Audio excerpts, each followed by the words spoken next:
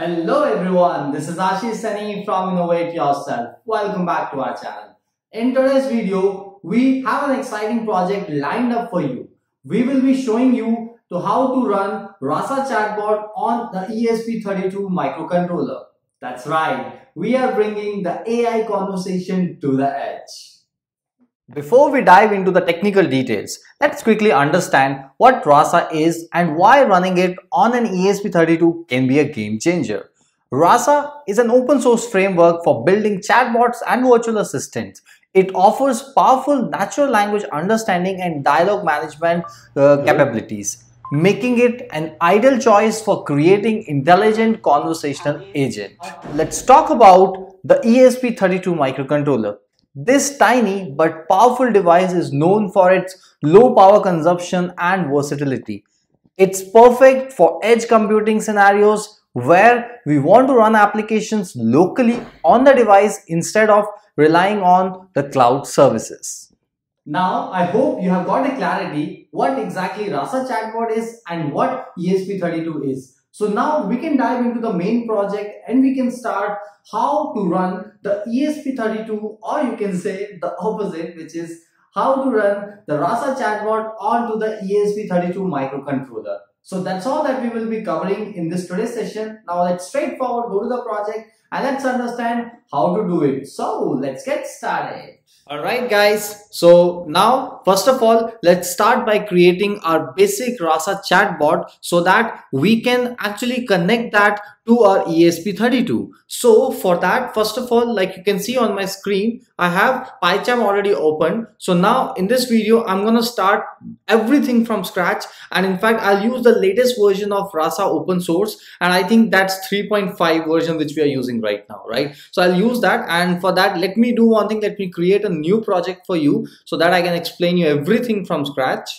So create a new one and just give it a name. Let's say Rasa ESP, right? So this is the name that I'm giving, and here I'll create the Conda environment because my system is MacBook, so it's better I'll use Conda so that I'll not face any errors in this case, right? So this is the one, and now at the end you can uncheck this, and I'm using the version as 3.9 only. So now I'll click on create.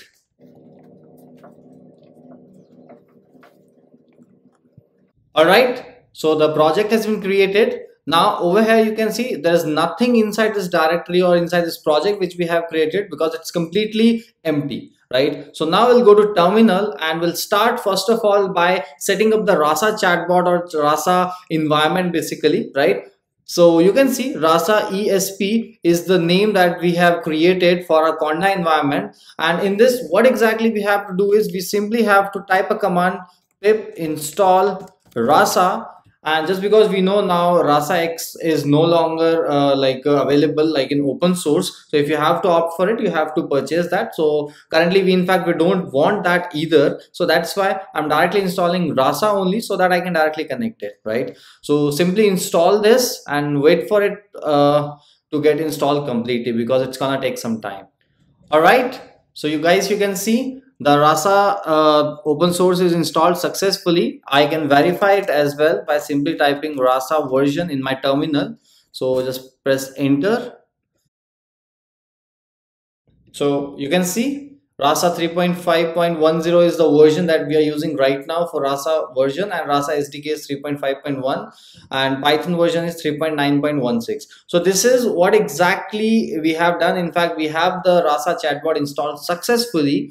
So now what next we have to do is we simply have to go to creating our initial project, right? So firstly we'll start by creating our initial, or you can say the basic project, so that we can at least check the functionality, right? So for that you know how to do it, because if you have already watched my previous videos you must be aware like how do we create a Rasa project and how do you actually start with it, right? So if you haven't watched that video, go and watch that, or else you can watch this one as well because we are doing the same thing, right? So Rasa init -no prompt, press enter. So this will basically start creating your initial project, which will be sufficient enough for us for right now to connect our Rasa chatbot to the ESP32, right? So that's what we will do now. So let's wait for it to create the project. All right. So the project is created, or you can say the initial project has been created successfully, right? Now you can do one thing, you can run Rasa shell and you can start working on it, or else we have a second option, or let's say the second way how do we actually check it, and that is by simply typing this command, Rasa run -- models space models -- enable API course and this inside double quotations your star, right? So this is the way how we can do that. And by this command, what exactly we can do is we can hit the APIs basically, right? So for this, what we will do is we will actually get an API for Rasa server, or let's say your Rasa chatbot, which we are running locally right now, and on that we can send the request, whether we can get a get request, or you can send a post request as well, right? So we can do that. So I'll start this one, and from here I'll be checking it up. Okay, so the Rasa server is up and running now, right? So you can see the server is up and running, and now you can hit the request and you can check whether it's working or not, right? So for that, just because currently we are not going to check it here, instead we are going to check it on the Postman just for now, so that we can verify that whether we will be able to connect or let's say we will be able to hit the APIs or not. Because if you have watched my previous video for ChatGPT with the ESP32, so you must be knowing like what exactly we were doing. We were actually hitting the APIs, so that when we will send a post request, we will be able to get the response back from that API, right? So the same thing we have to do today as well. That's why firstly we'll verify it on Postman, and once that is verified, then we will put the code for ESP32 so that we can hit a post request, and then we'll get a response back, right? So this is what we are gonna do. So for that, let me open up the Postman. If you don't have the Postman, you can check my previous video. There I have already shared the Postman link, so you can download it from there. All right, so the Postman is opened. Now you can see here I'm selecting post request. This is the API where I have to hit it. Basically 192.168.1 is the IP address from my system, so that's why it is this one over here. But for now I'm not gonna use this IP address. Instead I'll show you with localhost, and later on I'll show you like from where I have got this IP address, right? So I'll show you that as well. So right now, just because it's a post request, so you also have to send a data along with that, so that you can hit that post request and you will get a response back, right? So this is the like API on which we have to hit. And what's the data? For the data, you have to go to body, inside this raw and JSON. So you can see the data is already selected because I have already tested this up, right? So here you can see you have to pass two key and value pair. One is message, that what message you want to send. Second one is who is the sender, right? So this can be anything for now. You can set up your name, you can set up like 1, 2, 3 or any string as well, right? So it's up to you. So let's say this time I'll not send hi, instead I'll send let's say good morning, let's say. So this is the message that I'm going to put.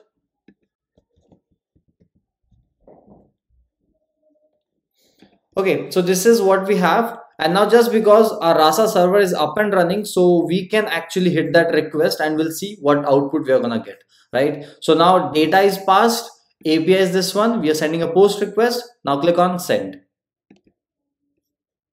So can you see? We have got the output. And what's that output? So the output is how are you? So let's say I want to send a different message now, and that different message is happy. Let's say send it again. Here is something to cheer you up. This is, or maybe it is not taking it correctly, so that's the reason you can see it is following the wrong path, right? But that's not a problem. That's a part of a Rasa chatbot. Once we will like check it up, so we can figure it out, right? That's not a problem. So instead, let's say I'll pass great, for example. See, great, carry on. That means now it's following the right path, right? So this is the way you can see like our chatbot is working successfully, and in fact we are able to talk to the chatbot using the APIs right? So this is the way of doing that. Now let me show you like from where I got that IP address, right? Because I cannot write this localhost, right? So I have to put up an IP address, and for that what I'll do is I'll simply go to terminal. On your system, if you're using Windows, you can go to command prompt, right? And if you're using Linux, you know, like it's terminal only. So here I have to write ifconfig. So in my case, it's ifconfig, and in Linux system also it's ifconfig. But if you're using a Windows system, you have to write ipconfig, right? So you have to use it like that. So now from here, I'll check it, like where is my IP address? So I'll scroll up and I'll find out where is my IP address. So this is not the one. I think here it was in between. I think this is the one. Let me copy it up and let's check it up, right? So let me replace this with localhost, and now let me hit this request again.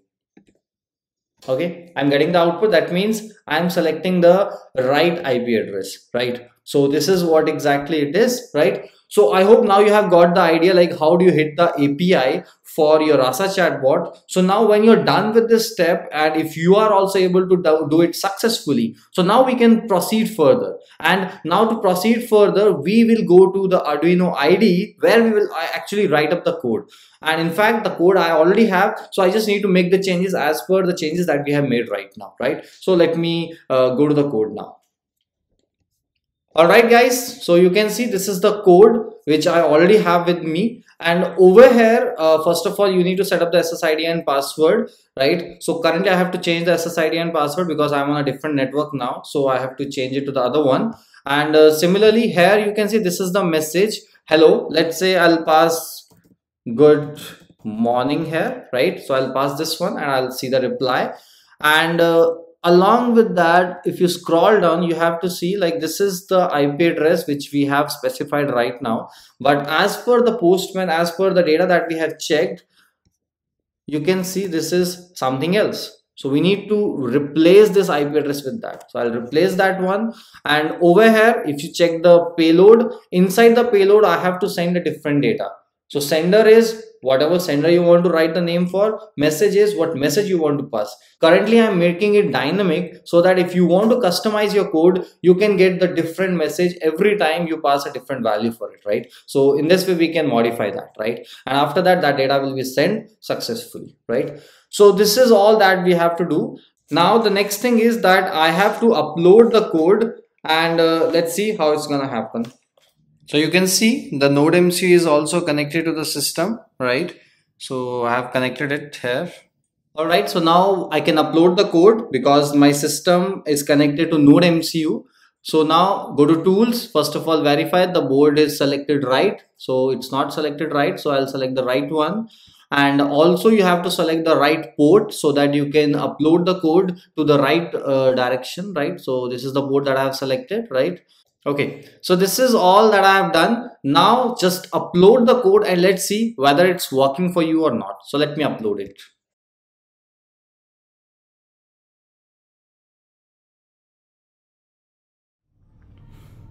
Alright, so now you can see the code is uploaded successfully. Now we can go to the serial monitor and we can simply check that whether it's working or not. So let's open it up. So it's connecting to the network first of all. So it's the IP address for that, and this is the result, or this is the output that we are getting for the text that we have sent. So let's say we have sent good morning. So good morning simply means we are greeting that. So for greeting we are getting, hey, how are you? So similarly now, just because we are sending the same message again and again, so that's the reason it's gonna give you the same reply. But for now, just because this code is just to take a single input and give you the response accordingly. So now let me do one thing, let me change the input and let's see what's gonna happen. So for that I'm sending it as, let's say, unhappy for example, and I'll upload it and I'll recheck it. So let's upload it first. So the code is uploaded. Now go back to the serial monitor again. See, I'm sending unhappy, so I'm getting, here is something to cheer you up, and here is some image which you can open, and here is, did that help you? So it's like that, right? So this is the image which you can simply open and you can see. Let me open it up for you. I'm passing it here. Just make sure to remove these extra slashes. So this is what you will get in the image, right? So this is how I hope you have got an idea, like how do you connect your Rasa chatbot to the ESP32 and how you can further get the conversation done with your Rasa chatbot and your ESP32. So currently we have just talked about a single conversation or single step that we have talked about, but in a similar way you can make a complete conversation, as well as you can also convert this normal conversation bot to the voice bot as well. So I hope this was really helpful for you all to learn and to get started with the Rasa chatbot and for the ESP32 integrate further, right? So that's all for my side for this.